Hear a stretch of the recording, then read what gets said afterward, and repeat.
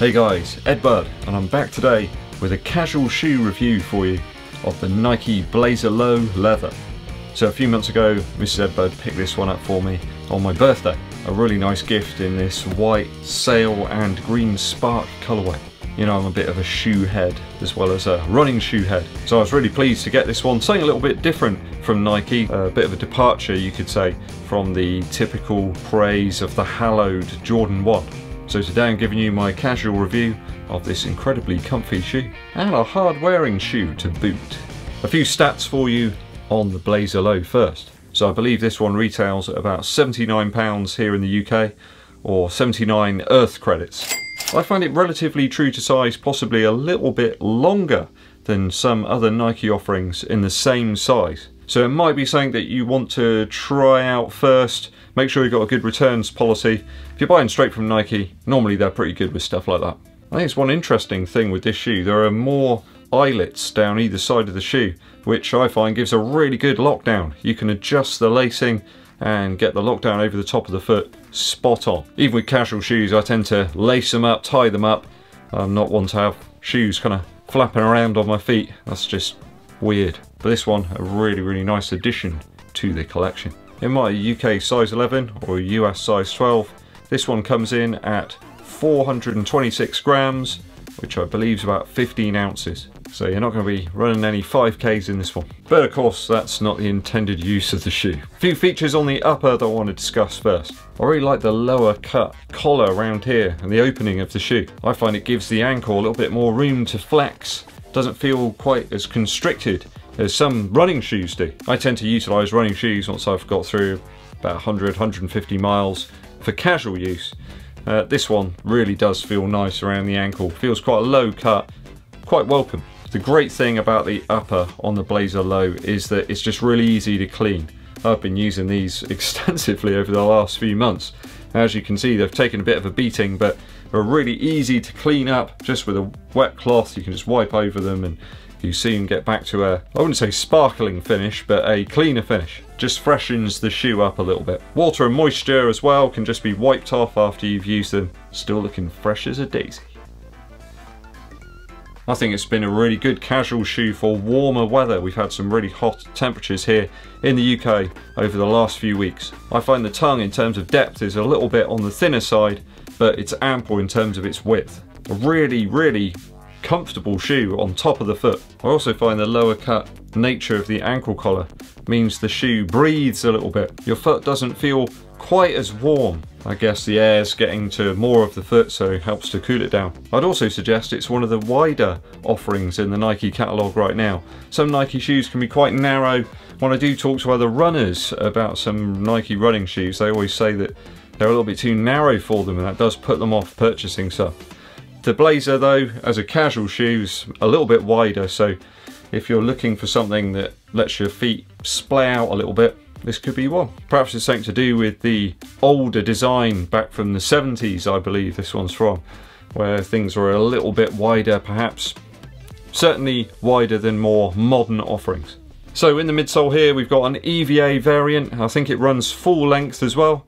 I wouldn't say it's the most cushioned shoe that I've ever worn. And you've got an insole topping that just to provide a little bit of extra cushion. A nice low stack height here, though it doesn't make for a particularly light shoe. I think when you put together the hard wearing leather and the general build quality of the shoe, I don't think that it's something you need to worry about. It's quite a light shoe really as a casual shoe. Though still feels hard wearing, it doesn't feel like it's going to fall apart anytime soon. Up against something like the Infinity React from Nike, it's certainly a little on the firmer side, but as a taller guy with very tired legs coming off a 100-day run streak, I prefer something a little bit firmer, certainly if I'm wandering about town, than the sort of out-and-out cushion of something like the Infinity React. I'm reading about the upper. It says it's fused to the midsole by the use of an autoclave. I was really intrigued by that. I guess it means it's using pressure to push the two parts together, probably along with loads of glue and various other magic things. Slightly different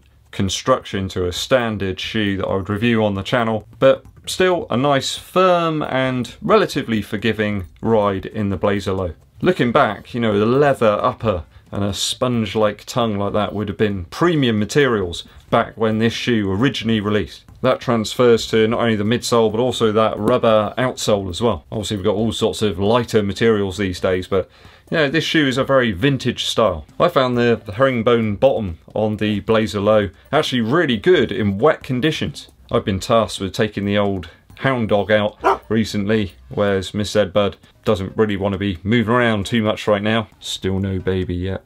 It's holding up pretty well over time. There's a little bit of wear in the outer section of the heel here. Other than that, it's looking good. It does pick up dirt relatively easily here on the outsole, though the pattern's not quite small enough to allow small rocks to kind of get embedded in there, which is always a bit of a pet peeve of mine.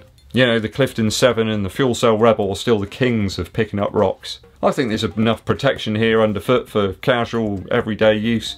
I go on lots of different paths and gravel areas quite often, and the Blazer Low has been spot on for that. This presents a pretty good value option actually. It's going to hold up pretty well over time. There's some good build quality. I've not noticed anything in particular that's letting the shoe down. Only minimal creasing here in the toe box where your foot flexes. That can often be a real problem actually in Jordan 1s. I've seen people get really upset about that, where their Jordans have creased up really badly. This one's actually doing really well. Maybe it's these additional panels that they've added in. It just seems to minimise the creasing. That creasing really is a point of anxiety for many shoe masters. There are a couple of issues though that I have detected in the Blazer Low, and here they are. So after a couple of months, the laces are taking a real pounding. I've noticed that where I've tied the shoe up and untied it, they're starting to get quite fuzzy and a little bit frayed. I mean, it's nothing major. You could always replace the laces. I know some people, that's taboo. You just don't do stuff like that. But it's just something aesthetic that you need to take into account. It's probably going to happen. I'd also say some people might find the shoe a little bit too long. I've got a relatively narrow foot, and I find myself typically in a running shoe with Nike sizing, right at the very tail end of a size 11. In this size 11 here in the Blazer Low though, there's loads of room in the toe box. It is quite a lengthy shoe. So you might want to consider perhaps going down half a size. I would suggest trying it out before you buy, which is really hard to do right now because you can't. I know a lot of people did report some rubbing in the heel area with the Blazer Low. I've not experienced anything like that. Really, really comfortable here. Just enough padding there. Not overly padded. It's just spot on. Certainly one of the most comfortable shoes that I've worn over the last few months. Certainly a favourite of mine, and it doesn't really look odd in different sorts of uses. Sometimes wearing running shoes in a casual way, it just looks a bit odd. And I like the fact that it's actually got some leather sections on it. I'm not sure of the quality or standard of the leather. If you want to look at leather standards, then you need to go to Rose Anvil. So certainly the Blazer Low, recommended by Eddbud. Thanks Mrs. Eddbud. If you've got any questions or opinions on this one, put them in the comments below. A musical interlude. Ages ago, I was really lucky to see the white stripes appear in Bristol. I think it would have been 2001, so about 19 years ago. And playing with them that day were a really great band called the Von Bondies. I picked up their album A Lack of Communication, which had that same garage rock, very lo-fi feel that you would get with the White Stripes. So they were the ideal support band. Jason Stolsteimer was even acting as a guitar technician that day for Jack White. Or was it the other way around? I think it might have been the other way around actually. I think Jason broke strings and then Jack White bought on other guitars for him. It's very odd. That first album from them was actually produced by Jack White, but I think things deteriorated after a while between the two, and I don't think they were on speaking terms a few years later. But A Lack of Communication is still a really great album to try and track down if you can. A little nugget in the history of the White Stripes.